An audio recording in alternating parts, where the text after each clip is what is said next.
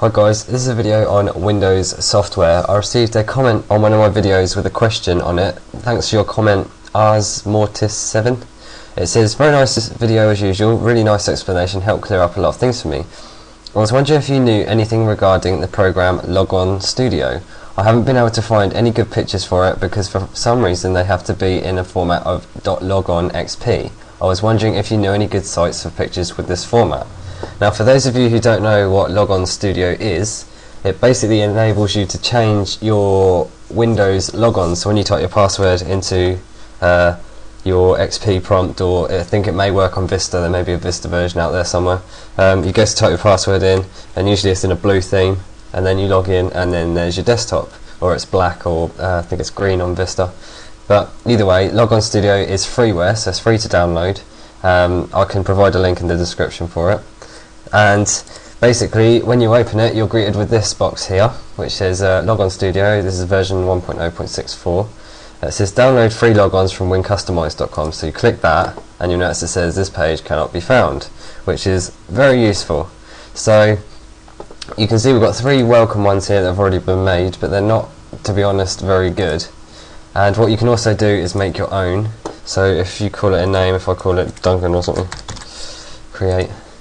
New directory with the logon name have been created with the default logon into it. Okay then. So then it comes up with, as you can see, this is my default logon, and then you can start messing about with things like, I don't know, let's change the top panel to be black and grey. And then you can see I can start transforming this. As I have a black desktop, I can transform this all to be black and grey. However, this will take you quite a while. Another useful thing you can do with this, I think, is do something with this bar. You can change the position of it. There you go, you can have it like down here. So you can enter your password down here, and then you change all your other bits. But if you don't want to go through the hassle of it, then you can actually import things. What this import is for Logon UI Extractor. Basically, you can download a logonui.exe file, or I think it might be in your Windows directory, and it will extract it from that, and then you can start messing about with it. But I think actually, yeah, this is included in your Windows directory. It's a file, you just can extract your things from that and start editing it. Or if you don't want to go through this, you can just say load, and then you'll see that it tries to get you to open a file that's .logonxp, which is what Ars Mortis was explaining. So, yep, he wants to know if there are any good sites where you can download files for this. Well, I've found a couple. One is DeviantArt. Now, DeviantArt is very good when it comes to finding some decent customizable things for your computer, such as boot screens, logons, and all things like that. And it's got its own folder here that says logonxp. I'll provide the link of it into the description. I strongly recommend you register here, because then you don't get ads pop up when you're browsing. I've got an account, but I haven't logged in. And you'll notice that it starts with time range in 24 hours, but you can change this to all time. And then you'll notice that you get a load of things that people have made for logonxp. So there's loads of pages, it looks like.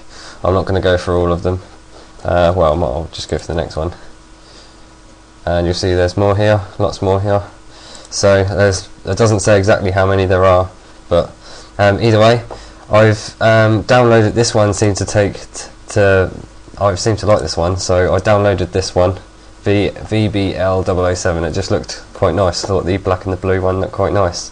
So what I've done is I've downloaded it, and it downloads to your desktop in a zip file, but I've extracted it already, and you'll notice that says DeviantArt there, it's a logo, and you'll notice I now have a VBL007B logonxp file.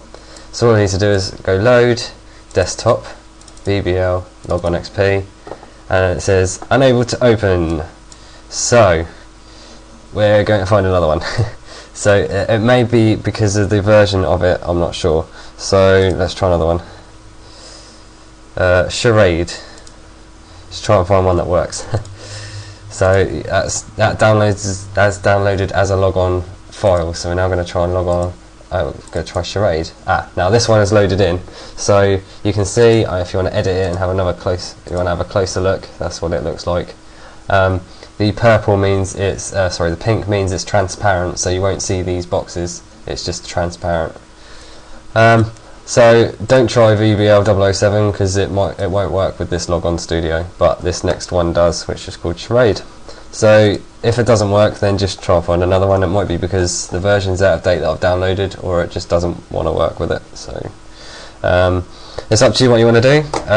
If there's another way you know how to customize skins for free, then please let everybody know. We'd like to hear from you.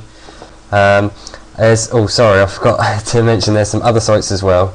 That site there, and there's some colourful ones here that you can find that you can download. There's not too many on this one, and also lotsofskins.com has some as well. If you can't find any on DeviantArt, it's all about your own taste, so I won't give you a skin that I think you should download. It's up to you. It's your customization, your PC, so don't let me convince you to do something else. So that's about it really. That's the logon I'll probably be using from now on. I'm going to apply this in a second. So thanks for watching my video. Please rate, comment and subscribe. Thanks again.